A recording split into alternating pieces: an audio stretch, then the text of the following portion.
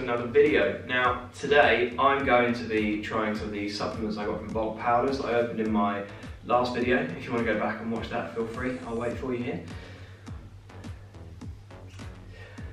And now you're up to speed. Today I'm going to be trying Elevate Zero and Endure, which I've got just off camera out here somewhere. I'm going to upload these as two separate videos because I think it might get a bit too information heavy if I upload them at once.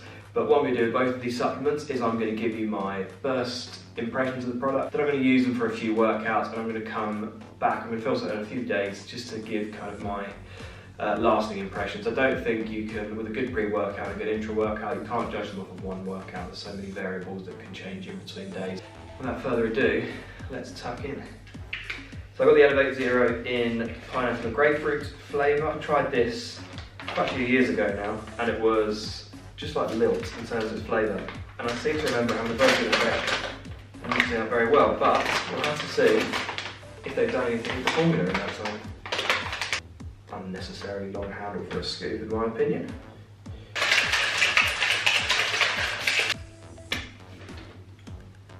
It smells delicious.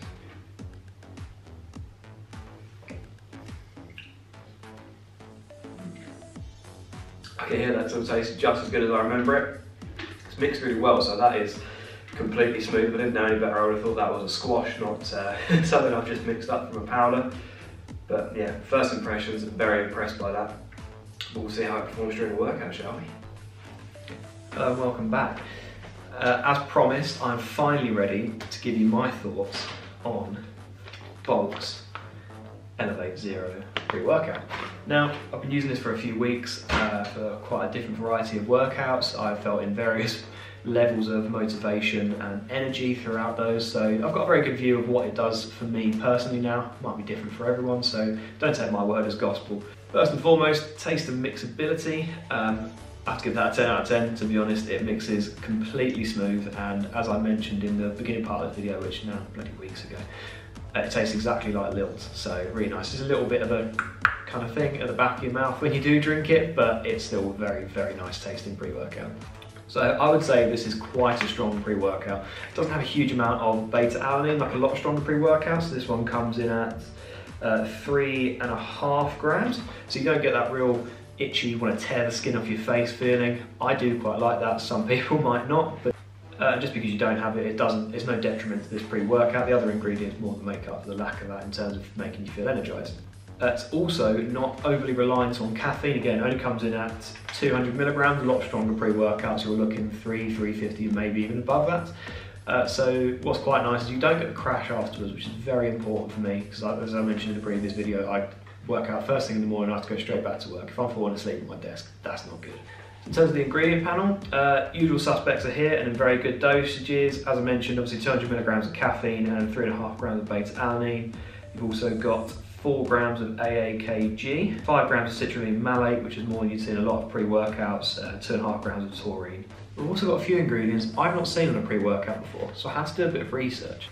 First of these ingredients I had to do a bit of research on is something called Actinos. Now I'll try and keep this as succinct as I can. Now Actinos is a nitric oxide synthase activating peptide derived from whey. Hell of a mouthful, that one. So nitric oxide synthase is used by the body to convert arginine, which is the main component of AAKG, into nitric oxide.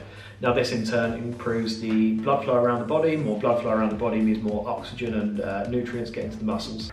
So in a pre-workout, this is a big benefit. The improved blood flow will lead you to a better pump. Who doesn't want that? Greater oxygen availability will give you better strength output, and also delays the onset of lactic acid buildup, so it'll leave you lasting a bit longer. Improved transportation of nutrients just means better muscle growth and repair post-workout. So all in all, pretty fantastic ingredient, and I'm personally not aware of any other pre-workouts in the UK that have this ingredient. Second ingredient for me that really stands out, and it's again because I haven't seen it in many of the pre-workouts I've used before. I think MyProtein's the pre-workout is the only other one off the top of my head where I have seen this, is BioPerine. Now all this is the commercial name for black pepper extract, and it's used in a pre-workout. It's quite interesting. BioPerine is predominantly an antioxidant, but it also improves the bioavailability of other ingredients that it's mixed with. So by having this in a pre-workout, it allows your body to make a more effective use of the other ingredients in this very well stacked panel.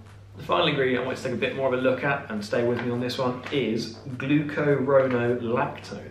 Another big mouthful. Again, it's something I wasn't very aware of, but it's present in most energy drinks. The primary benefit of this during exercise is it inhibits the synthesis of toxic byproducts, so for example lactic acid buildup, and it also helps to reduce fatigue. A number of studies have also shown it may improve aerobic and anaerobic performance, and when used in conjunction with weight training, lead to a greater uptake in lean muscle gains. So I'm a little stuck about whether or not I'd recommend this, if I'm honest, predominantly due to the price. It's £40 for this 20 serving pouch, so £2 a serving, and that's definitely at the upper end of what you'd be expected to pay for a pre-workout. However, you do absolutely get what you pay for. This is a premium price for a premium product. There's a number of really good pre-workouts on the market that you can scoop up, if you'll pardon the pun, for a lower price, but they won't have some of the ingredients I've mentioned here, and the things like, for example, the citrulline malate will be on a lower dosage. Now, you won't miss these ingredients hugely, they're more nice to haves, but they are nice to have if you can have them.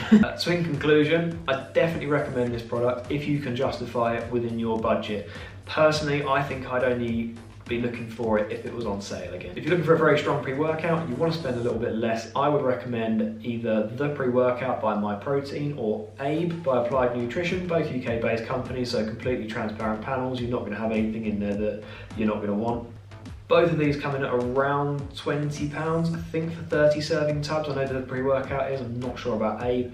MyProtein in particular generally have really good discounts on, so you'll be probably spending a little bit less on that. That's it for my review of Elevate Zero. If you like this video, please hit the like button. If you've tried this pre-workout, let me know in the comments what your experience were. Let me know if you like this video and you want to see more like this. I've tried quite a broad range of pre-workouts. I've got about 4 or 5 on the go at the moment, so I've got a very good back catalogue to dip into should I need to. Hit the subscribe button to see when the next one comes up. I've also got a review Bulks Endure soon, and I've got, like I said, a few more pre-workouts that I definitely want to give a bash.